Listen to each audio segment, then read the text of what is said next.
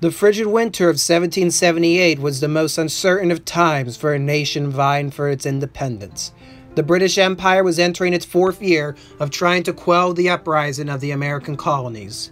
General William Howe had captured the rebel capital of Philadelphia, forcing its Congress to flee into the countryside, but at the price of 6,000 Royal soldiers captured near Saratoga, New York. In response, Howe was relieved of command. His replacement, Lieutenant General Henry Clinton. At 48 years of age, the native Newfoundlander had many military stints across the world, including a commission in the New York militia. Thanks to connections, his colonial nature was set aside, allowing him to gain a seat on Parliament in 1772. His wife passed away that same year, followed by his eldest son 2 years thereafter. The rebellion in the colonies allowed him to escape his grief, making landfall in Boston in 1775.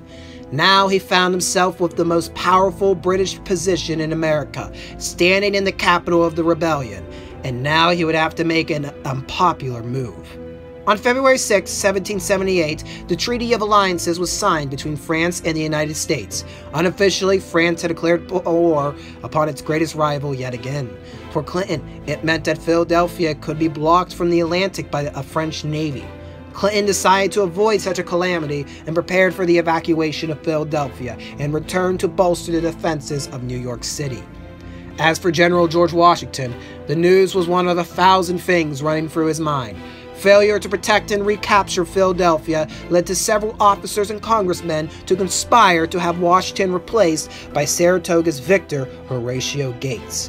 Known as the Conway Cabal, its plans were quickly brought down by Washington's most loyal men, among them being the revolutionary-devoted Marquis de Lafayette, abolitionist-minded John Lawrence, and quill-powered Alexander Hamilton. The Cabal made it all the more clear of how badly in need the Continental Army needed to be overhauled. Enter Friedrich Wilhelm von Steuben, whose adaptation of the Prussian military rulebook to the American way of fighting prepared the Continental Army to be ready to retake Philadelphia. Even with these reforms, critics abound. In April of that year, Major General Charles Lee returned to the Continental Army after a year as prisoner. The 46-year-old was cut from English cloth, but following his services for the British Crown in North America during the 7 Years' War, he grew fond of the freedoms one had in living within the colonies. His impressive length of service, he hoped, would garner him the commanding rank he so coveted. Unable to receive it with the British, he sides with the Patriot cause, but has one major flaw. His horrible temper has made him unpopular throughout his service, at one time wronging a surgeon who in return tried to kill the general. His outspoken nature garnered him the Mohawk name Onawatorika, boiling water. In fact, Lee was captured in 1776 as a consequence for delaying at a tavern just to write a correspondence condemning Washington's leadership following the loss of New York City. And upon his return to command in May of 1778, felt the cause of the revolution was lost. Even with Steuben's improvements, Lee had no faith that Washington could win a battle to retake the capital. There would be no battle. After delaying to hear word of a peace offer that was flatly rejected, Clinton hastily moved some 20,000 British soldiers and Loyalist refugees to the New Jersey side of the Delaware, clearing out Philadelphia by the 18th of June. The ball was now in the American court. Washington wishes to pounce upon the British column, but his staff is split. The majority of the foreign officers, including Lee and Steuben, opposed such a bold action. Lee argues the war is now in the hands of the French. It is ironic then that Lafayette is among the party of officers adamant for action. Washington makes a compromise. He entrusts William Maxwell's New Jersey Brigade, as well as multiple companies of militia, to harass the British baggage train, while the main column would shadow the routes of evacuation. In the early morning of the 18th, the Continental Army departed Valley Forge and crosses the Schuylkill River. Both armies become bogged down in their initial advance by a combination of stifling days and rainy nights. By the 22nd, Clinton had only managed to make it to Mount Holly. To quicken his march, Clinton would split his force upon two roads. The 1st Division cuts north upon the road toward Allentown, commanded by one of the very few in Parliament that voted against the Stamp Act, Lieutenant General Cornwallis. but his sympathies for the colonists were long gone. He had been the one to let the Continental Army slip across the Delaware in 1776. Now he found himself being the prey, having his advance screened by Alexander Leslie's brigade, who skirmished with Dickinson's militia at Crosswicks Creek and Bordentown. Meanwhile, Lieutenant General Nafishin's division consisted mainly of the baggage train and proceeded unmolested toward the crossroads at Imlestown. By the 24th, both opposing commanders had to make yet another decision. For both, New Jersey provided little in morale advantage, as Loyalists and Patriots were evenly split across the landscape. To head north by land would mean crossing several rivers over land ill-fitting for foraging for an army rapidly dwindling in supplies. Instead, Clinton will move to the point of Sandy Hook and await to be ferried by sea back to New York City. Concurrently, Washington saw an opportunity. If he could make a quick strike against the British column, he may be able to pull off his own Saratoga, capturing or at least destroying a portion of Clinton's army. But once again, Lee and several other officers opposed the bold strategy. Once more, Lafayette and several others argue in favor of a full-on attack. Yet again, Washington must compromise. He will send a detachment of picked riflemen under the command of Daniel Morgan to aid Maxwell and Dickinson's harassment of Clinton's column. From Rocky Hill, Washington then detaches approximately 5,000 men and intends to have Lafayette strike the British column. Lee, however, convinces the commanding general to give himself leadership of the detachment. After all, Lee was second in command of the entire army and outranked the young Lafayette. Washington agrees, but very quickly Lee finds himself surrounded by officers who he knows little about. As Lee advances east, Nafishin's men encamp in the vicinity of Freehold, otherwise known as Monmouth Courthouse. Aside from the county's judicial hall, most of the community was sparsely populated and consisted of several farms, perfect for foraging. By June 27th, the rest of the army had joined, while Lee was within a few miles west at Englishtown. Washington rode ahead to reinforce his desire for Lee to strike, but Lee soon claimed to his subordinates he had no proper intelligence to indicate such an action could occur. The stage was now set for the longest single-day clash of the American Revolution.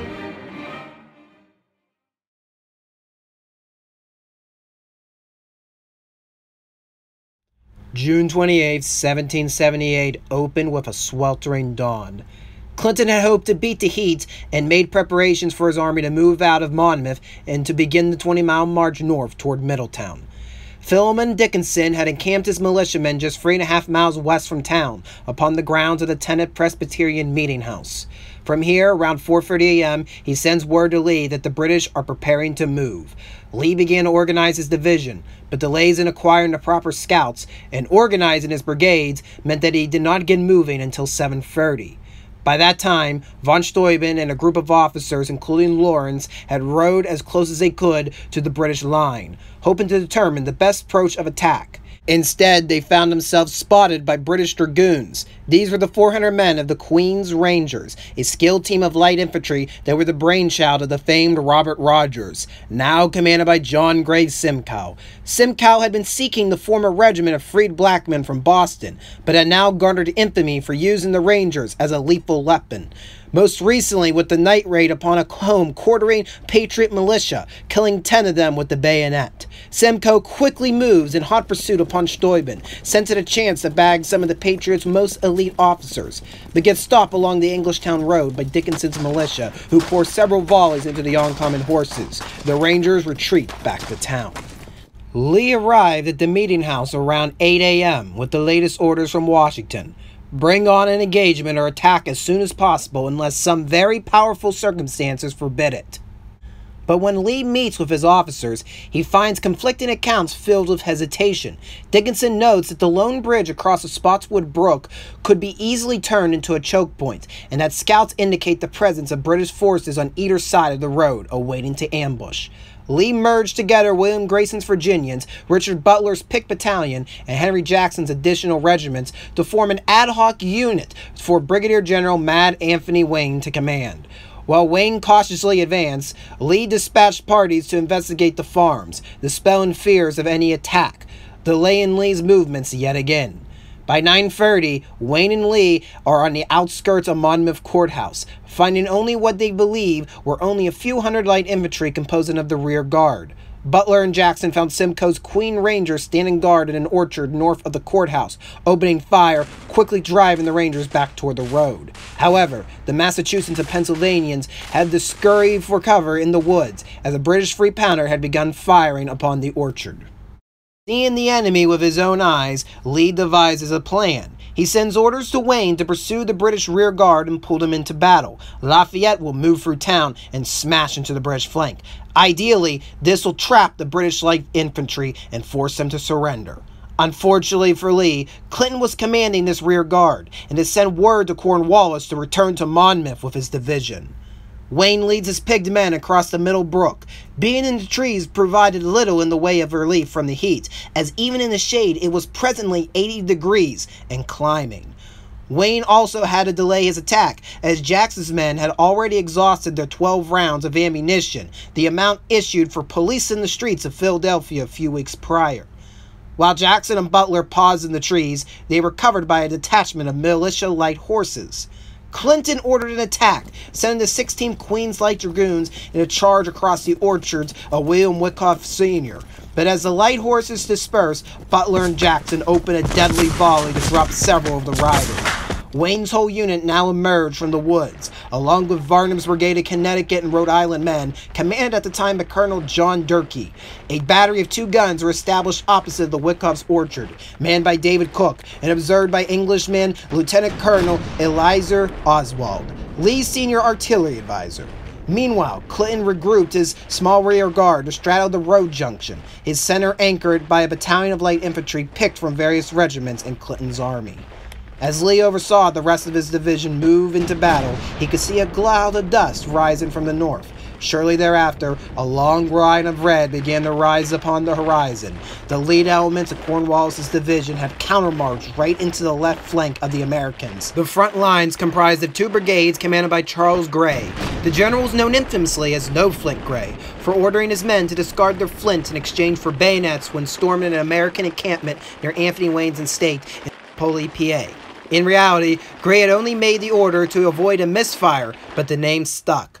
Once more in history, Wayne had been caught off guard by Gray. The ad hoc American brigades began to buckle. Meanwhile, Lafayette had reached the field, only to come face to face with multiple lines of grenadiers. In fright, the 3 battalions fanned out. The Pennsylvanians, commanded by the dashing 22-year-old Scotsman Walter Stewart, hurried up to an intersection outlying the Wyckoff farm, while Colonels James Weston and Henry Livingston covered the flanks. At 600 yards, the Sioux sides opened fire. Artillery hammered Lafayette's line, gravely wounding Weston and disintegrating the line. In chaos, former Maryland delegate Nathaniel Ramsey took charge of Weston's detachment. The British artillery also managed to cripple one of Oswald's guns. With the sun roasting the artillery crew, who were down to just 1 gun, Oswald gave orders for Cook's battery to retreat. Seeing the guns leaving the field, as well as part of Wayne's command moving west through the woods, Maxwell and Stewart assumed the general retreat had been called. 3 regiments of ours that had advanced to the plain open country towards the enemy's left flank were ordered by General Lee to retreat and occupy the village of Monmouth. They were no sooner formed there than they were ordered to quit their posts and gain the woods behind them. One order succeeded another, and a rapidity and indecision calculated to ruin us. Hoping to delay the British advance, Oswald had erected all 10 of his guns on the Kerr farm west of town. Some of Lafayette's men briefly regrouped on the Englishtown road, getting off a few volleys to try and buy a few extra minutes before rejoining the withdrawal. Seeing the whole of Cornwallis' division coming near, Lafayette rode up to Oswald and ordered him to pull to safety to the heights farther west.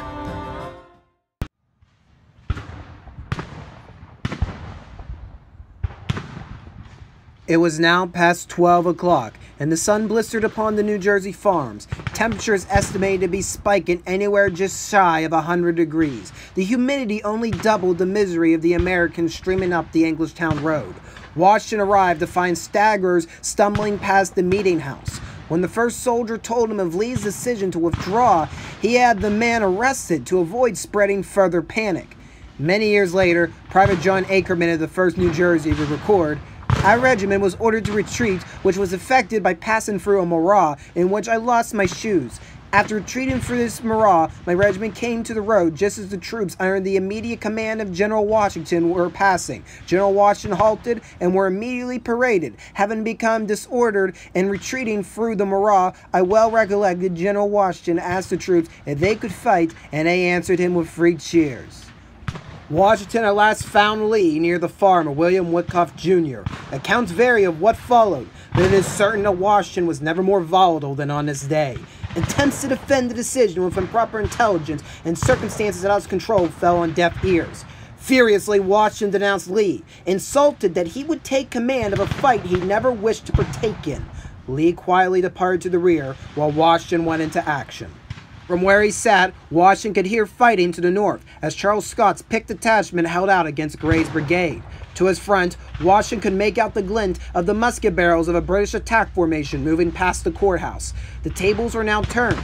Clinton was now the one on the offensive. He sent his grenadiers and guards to pursue Lee's men. Among those ranks was Lieutenant Colonel Henry Monckton, commander of the 2nd Grenadier Battalion. He had entered the military to stamp his own legacy with one of Britain's most prestigious names. His father had a seat in the House of Commons. His half-brother was a general officer. His other brothers sat on fortunes accumulated from the eastern trade routes, and his only sister was an up-and-coming literary hostess. Henry, however, was aiming to gain his reputation by being a gallant man on the field of battle. The previous fall, he had demonstrated the speed of his battalion, making them the best grenadiers in all of North America. Now he was just 15 minutes away from routing the fleeing rebels.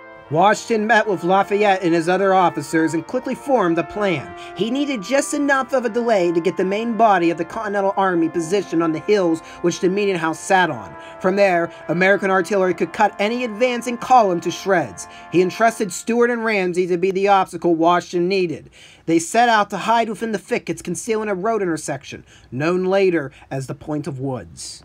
Trying to correct the retreat, Lee began to rally as many of his men that he could find. Backed by 4 of Oswald's guns, Livingston and Durkee were convinced into lining up behind a hedgerow that divided the Wyckoff Jr. farm from the meeting house's parsonage. Now, the British would have to advance under frontal and enfilading fire. Unfortunately for Lee, Jackson ignored his demands and continued back to the meeting house, and Colonel Matthias Ogden, who would go no farther than defending the bridge, unwilling to sacrifice his 1st New Jersey Regiment. It was now nearing 1 o'clock as nearly 2,000 grenadiers and guardsmen appeared on the edge of the Wyckoff Jr. farm, their advance bisected by a wooden fence. A flurry of musket balls let loose into the column of red. 40 men fell at once. Upon seeing their colonel included in the wounded, the 1st Foot Guard veered violently into the woods headlong, being joined by the rest of the column. In just a few minutes, dozens would be killed, wounded, or captured in the dense woods. Stewart fell with a shot through the groin. Soldiers of his disintegrating detachment carried him to the rear. Ramsey soon found himself alone, his command also crushing under the pressure of the Foot Guards. The Americans retreated into a clearing west of the woods as a cluster of dragoons raced into the clearing and cut Ramsey from the rest of his men, and after sparring with one of the dragoons, disappeared in the tall grass with a shot to the cheek. As they emerged from the Point of Woods, the Redcoats came under fire from 2 guns positioned across the field. Lieutenant William Hale of the 2nd Grenadier Battalion remembered what happened next. General Clinton himself appeared at the end of our left wing, accompanied by Lord Cornwallis, and crying out, "Charge, Grenadiers! Never heed for me!" We rushed on amidst the heaviest fire I have yet felt. It was no longer a contest for bringing up our respective companies in the best order, but all officers as well as soldiers strove who could be foremost. To my shame, I speak. Noticing the American right flank was left unprotected, the 16th Dragoons charged forward, only to be shunned away by American marksmanship. As the Foot Guards moved up the Englishtown Road, Monckton led his Grenadier Battalion straight forward toward the hedgerow. They stormed into a hell of musketry at just 20 yards, grape shot tattering their ranks. Hand-to-hand combat sprouted along the line. At least one man's body would later be recovered with a puncture wound of a sword. In the hail of gunfire, Monckton reinvigorated his men through the chaos, but silenced by a piece of grape shot through his heart. Lawrence and Hamilton rode into the fray, trying to keep the hedgerow from falling. Both of their horses were shot away, the officers being swamped with Americans dispersing past them. Some of the bloodiest fight in the American Revolution had just elapsed in 15 minutes, but it was long enough for Lord Stirling's wing of the Continental Army to arrive on the field. Along with them were 12 guns of Henry Knox's artillery. The battery was predominantly outfitted with the 6-pound field piece. The workhorse of the American artillery, these French-made guns were far more lightweight than the older British artillery pieces captured earlier in the war. Quickly were deployed on the hillside known as Perrin Ridge. They no sooner were at the ready when the 2nd Grenadiers charged over the Middlebrook Bridge. Concurrently, the 42nd Highlanders, famed as the Black Watch, were moving through the orchard owned by the Sutphen family. Case shot poured into the ranks on the oncoming Redcoats, forcing the Black Watch to freeze and the 2nd Grenadiers retreat back across the brook. From the hedgerow, Clinton could now see some 14,000 Americans forming upon the ridge ahead. A frontal assault could not be made without heavy losses. Clinton now called upon an amalgamation of 10 guns of various calibers to be established in the opening east of the parsonage to counter the American artillery. Starting at 1:30, the roar of cannon and dinging of their rounds hitting the earth echoed across the New Jersey landscape. From this artillery duel emerged one of the enduring legends of the War of Independence. Somewhere along the line of guns, a woman running water to soldiers fatigued by the boiling atmosphere dropped her bucket and took up utensils for manning a cannon. Only one first-hand account exists, describing the circumstance of the woman's petticoat being tattered by a stray cannonball. Most likely this was Mary Ludwig Hayes, whose husband was an artilleryman who had fallen fatigued by the heat of the day. History would label her as Molly Pitcher.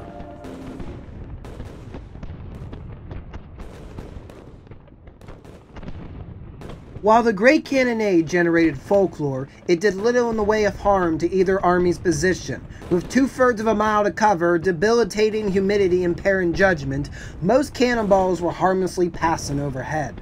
By 2 p.m., Clinton shifts his focus upon the American left, which seemingly ended abruptly near the meeting house. The rear guard was reorganized under the helm of the General Quartermaster William Erskine, who took them on a march across the North Brook and through the farm of the Deacon John Craig, overlooking the battlefield.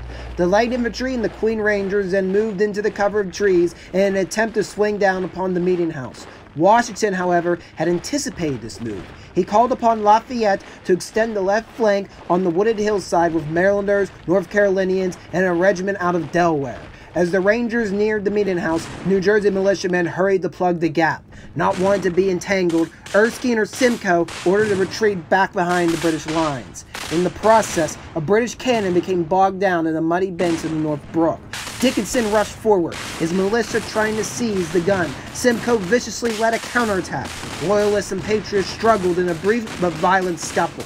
Eventually, the Rangers pulled the cannon free from the mud and regrouped with Gray's men around the Sutphen farm. When the battle began, Clinton had neglected to take the high ground of Coombs Hill, which was to his south, due to being surrounded by wetlands. But Washington was made well aware of the heights by a member of staff who lived on the battlefield. Washington advised Greene to take the hill. Greene moved to position with 4 guns under the command of French Lieutenant Colonel Duplessis. At 3 p.m., the order was given to fire. While Knox's guns were doing little, Plessis's battery quickly began to batter the left flank of the British line. Clinton quickly realized his position was compromised. Any further offensive moves were of no work. He began to make preparations for a general withdrawal. Seeing the British shift their formations in preparation to retreat, Washington saw a chance to recover his men's morale. They had managed to stall their advance. Now he could instill the belief they had driven the British off the field. He called upon Scott's 2 remaining picked battalions, commanded by Richard Parker and Joseph Siley. Their target were the Highlanders, still holding out within the Sutphen orchard. Being occupied with avoiding the rounds of American artillery, they failed to notice Parker and Siley moving through the shallow valley of the North Brook, only spotted when forced to break for cover from British artillery. The Highlanders tried to reform upon the northern fence of the orchard, but Parker set up a battery of 2 6-pounders. The Highlanders had no choice but to leave the shelter of the orchard, pulling back into a meadow east of the property. Here, they were supported by a 3-pounder from the 1st Light Infantry. The Americans rushed into a hail of case shot before Siley ordered them back into the orchard, allowing Gray and Erskine to organize their brigades and to pull across the Middle Brook to safety. With the northern farm secured, Washington now turned to the south. Washington called upon Wayne to strike the remaining British off the field. He picked the 3rd Pennsylvania Regiment, along with additional regiments presently commanded by Lieutenant Colonel Rudolph Bunner of Pennsylvania, and the latter being commanded by the later-to-be infamous Aaron Burr. As they emerged across the woods and into the blistering sun, they were rejuvenated when they saw the 1st Battalion of Grenadiers isolated from the rest of Clinton's retreat. Wayne ordered an aggressive push forward. On the Kerr farm, Lieutenant Colonel James Webster could see the situation unfolding in front of him and quickly took it upon himself to rescue the Grenadiers. He ordered the 33rd Foot at the double quick across the South Brook and into the Whitcuff farm, just as Wayne opened up on the Grenadiers. Impervious to bullets and intolerable humidity, Webster's haste caught the Americans off guard. A quick succession of volleys tore them apart. Near the bloody hedgerow, Bunner was killed, the highest-ranking Continental officer lost that day. Burr fled on foot with what remained of his shattered regiment to the safety of the buildings comprising of the parsonage. After ensuring Wayne could not counterattack, the British at last broke off the engagement roughly before 6. Although Washington tried to organize some 700 men to pursue Clinton, the sight of many soldiers dropping for want of water made him reconsider. After nearly 12 hours of constant fighting in inhumane blazing heat, the longest single-day engagement of the American Revolution had at last come to an end.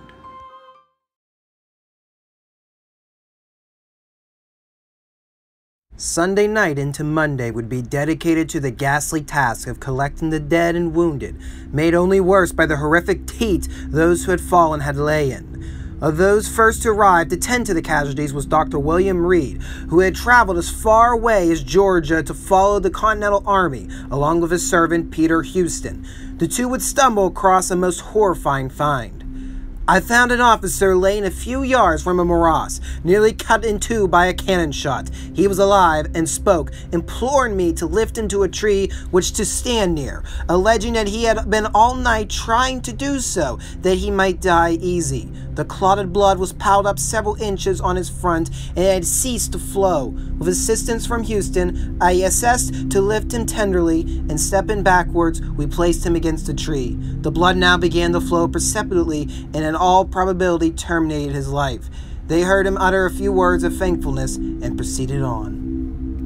The British had left with no time to tend to their losses. Some 200 American soldiers, civilians, and slaves were pulled together to recover the fallen of both sides, bringing the wounded to the tenant meeting house, which had been converted into a hospital. But for many, amputations were needed to be done where they had fallen. Dr. Reed notes later of having to tear apart the clothes of the deceased to make bandages for the wounded. Most, however, were ill from heat exhaustion. Water was of the highest priority for a soldier who encamped that night on the Monmouth battlefield. In the days that followed, both sides would report highly exaggerated casualty figures inflicted on the enemy. Coupled with the fact the British never directly counted their losses, the final butcher's bill is conflicted. At present, the official record stands at 69 killed, 161 wounded, and 132 missing and captured from the Americans. The British suffered similarly, with 65 killed, 170 wounded, and 64 captured and missing. Little was gained in terms of losses. Although the British had destroyed the initial attack, Clinton's zeal of routing the remainder of the Continental Army led to his forces being stonewalled at Perrin Ridge.